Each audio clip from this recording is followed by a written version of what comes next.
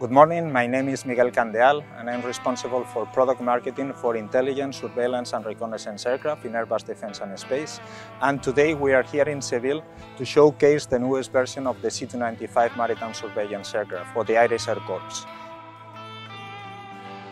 Let's take a look closer to the aircraft. We can see in the front the enhanced vision system cameras, which are a set of infrared cameras that together with a head-up display provide better visibility to the pilots in low visibility conditions.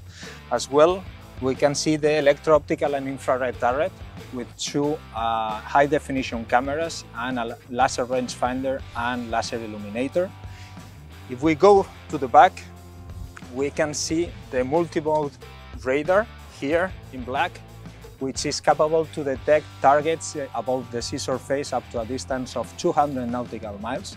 And we can see the white antenna after the radar, which is the automatic identification system in order to track boats and other vessels.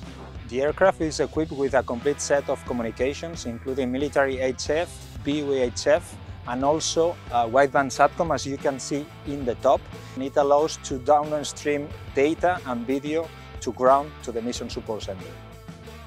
Let's take a look inside. The C295 has the longest unobstructed cabin in its class, with 12.7 meters of cabin plus 3 meters in the rear ramp. Here in the cockpit we can see the Collins ProLine Fusion avionics, which are standard to the C295 fleet.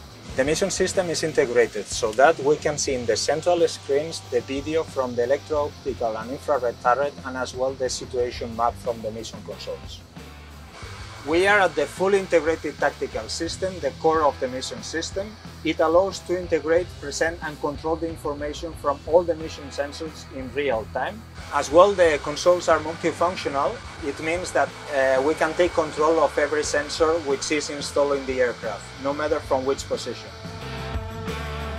The aircraft is equipped with two bubble windows that can be open in flight, so that the operators can take visual coverage of what's happening around the aircraft and as well take pictures which are linked to the mission system. This aircraft is equipped with an infrared and ultraviolet system in order to detect oil spills on the sea surface, and as well with a LiDAR.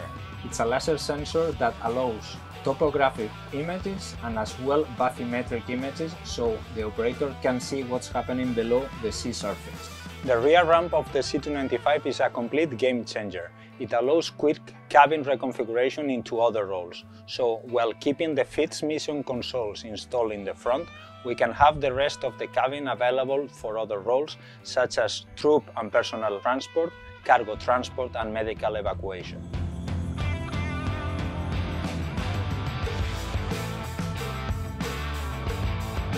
Airbus will be supporting the Irish Air Corps operation with a Decare services contract, covering all possible aspects of fleet management, in order to guarantee the highest possible fleet availability. We, in Airbus, are fully committed to support the Irish C295 fleet for the years to come.